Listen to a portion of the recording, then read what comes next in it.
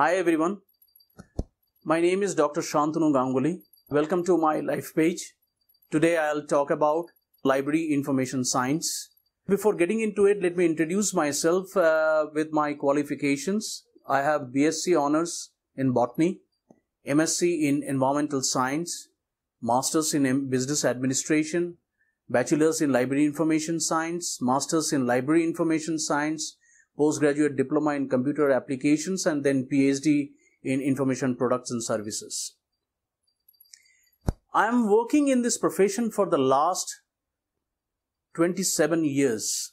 I started my journey in 1990 when my first assignment was in Delhi University. Library Information Science is a subject which deals not only with the libraries, the management, the collection, the selection, the processing, and the entire overall universe of knowledge which is there. It talks about that.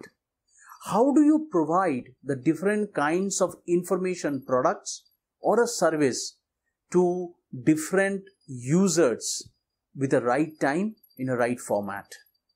Now, most important thing is that in this particular profession, what are the different kinds of subjects you will be very much you like to look into? One of the important components, how do you manage the libraries?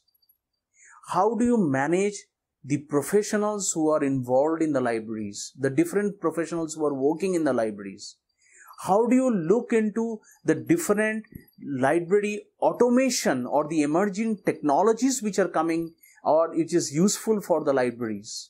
What are the different kinds of collection, selection, different kinds of administrative, operational processes which are involved in the libraries? You will come to know about that. How do you get your enormous amount of resources from different areas? That is also a very, very important thing. So this entire thing is a very important component as far as the library information science is concerned. Some of the emerging technologies which is playing a very, very important role as far as the library information science technology is concerned, like for example, your augmented reality, virtual reality, then big data analytics, then different types of, predictive analytics, different kinds of 3D printing processes which are extremely important, and getting a niche in different kinds of libraries to address the needs of the users. Repackaging. Why repackaging is important? Because you will collate information from different sources, but you cannot overload the user with all those resources, because the user wants very pinpointed information.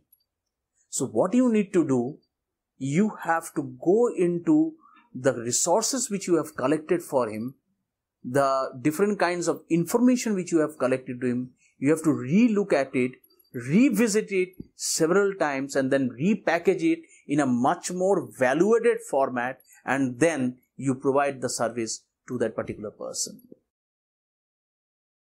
You develop an array of knowledge on a particular area. Like for example, I am currently working in the field of energy, environment and sustainable development.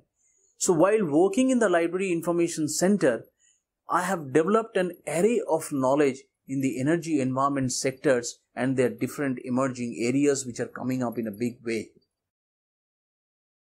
Sometimes when you come across any irrational user, very difficult queries, how do you handle them? If you are not from a scientific background, sometimes it is very difficult to understand the need of the user. The first thing is that I mark the newspapers because I know my users are looking for some information on a very specific area. The second thing, I take a round in the library because I have to see all my infrastructures, are in place. It is properly cleaned everywhere. So once I have taken a round in the library, I direct my persons. I find that there is some kind of a lacuna or some kind of cleanliness or some kind of a changes is required. I discuss that matter with my other colleagues, and then I tell them that we have to do this, and then I direct my other people also to take over from there. Then I meet all my library information science professionals who are working on a very specific area. And this is how it continuously goes into the entire systems of in a day in my life. So I think I have given you a balanced overview of the library information science subject, as well as how this profession is progressing currently in the current context. Thank you very much.